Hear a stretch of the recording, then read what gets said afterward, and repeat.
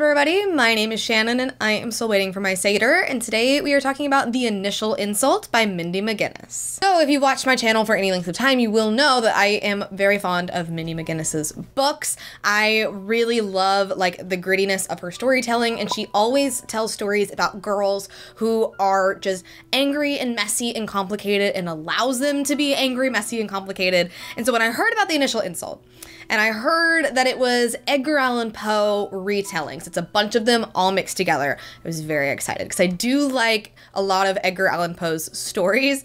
And I will say, so I knew that it was Fall of the House of Usher, and then as you're reading, it's very obvious that it's also Mask of the Red Death. But stupid me didn't realize it was also Cask of Amontillado, even though the cover of this book literally shows the girls being like bricked up into the wall. So that was, for some reason, a shock to me.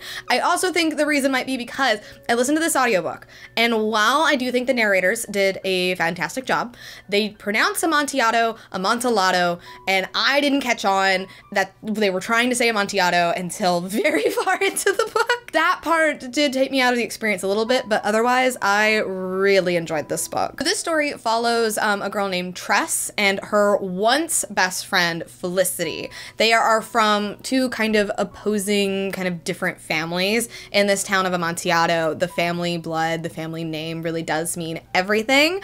And Felicity is from a family that is very much new money, so they kind of stick out in a certain way. And then Tress's family is related to the House of Usher. Her and her uncle are kind of down on their luck. They're kind of like the white trash who lives like on the outskirts of town, and something happened as a result of Tress's parents dying, and Felicity was there, so Tress wants to get to the bottom of it. She wants to know what happened. She is so angry. She wants to know what's going on with Felicity. And this story, it's very short. The audiobook was only about 7 hours, but it's telling the story of like one night of Tress questioning Felicity and them having flashbacks to their relationship because they were childhood best friends. They were like the best of friends, and then they had this falling out and like things were tearing them apart, and I really loved that. I thought it was really interesting. I didn't so much like the stuff going on in the background, but it was like more Poe stuff. I think the way that some of it was brought in was like a little bit too much, like the Mask of the Red Death. Like it was very like surface level, like, oh, there's a flu going around, but like the party made it really obvious. And like getting into like the Fall of the House of Usher, like I think that's more happening in the second book, but like I wasn't super compelled by those characters in this book.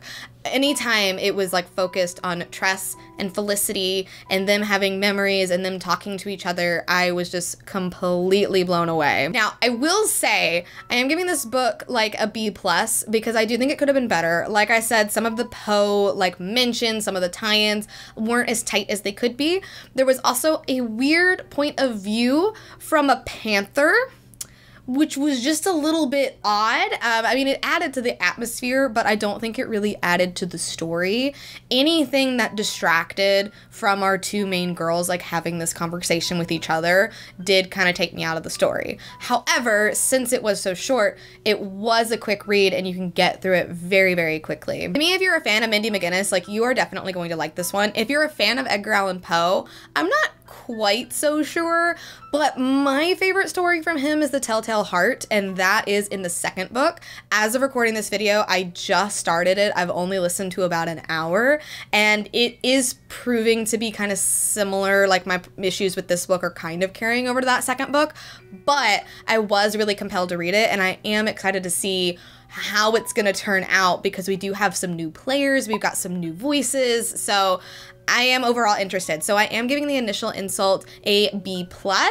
I definitely think it is one that you should give a look. But anyway, thank you guys so much for watching this video. If you liked it, be sure to hit that like button down below, and don't forget to subscribe to Talk Books with me every week. That's everything I got for today, and I'll see you guys next time. Bye.